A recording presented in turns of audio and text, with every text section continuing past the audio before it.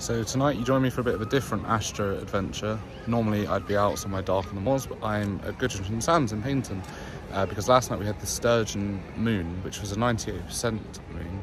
Tonight is a 99.8% full moon. So behind me, I'm hoping that the moon will rise above Bury Head. Last night I'll put some shots up in a bit, but it was pretty good. I got it just the right, but I just predicted it wrong because I forgot to include how long it would take the moon to rise up past the cliff. So tonight it should rise slightly to the left of the headland, and then hopefully, fingers crossed, it will be just above Bury Head, just a few minutes after it rises.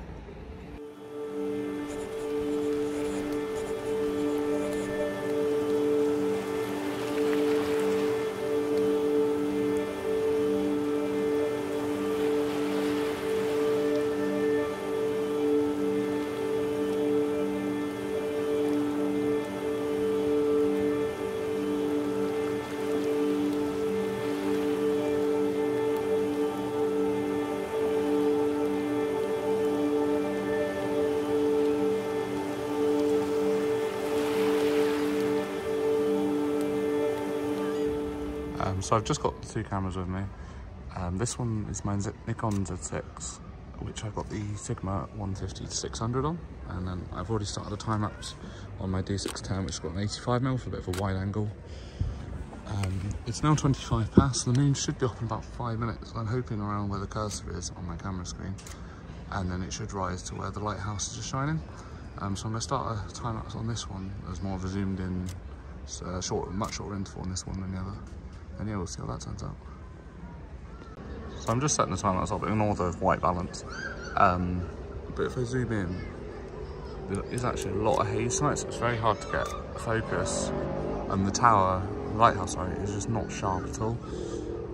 So I don't think the images will be as good as last night. Plus it's a bit darker tonight, so you don't get that nice twilight sky on the horizon. It's going to be very blue and dark, but we'll see. We'll see what happens.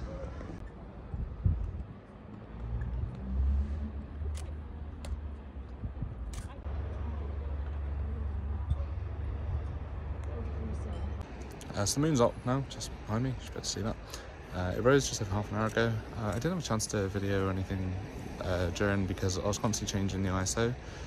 The moon brightens up really, really quickly once it's above the horizon.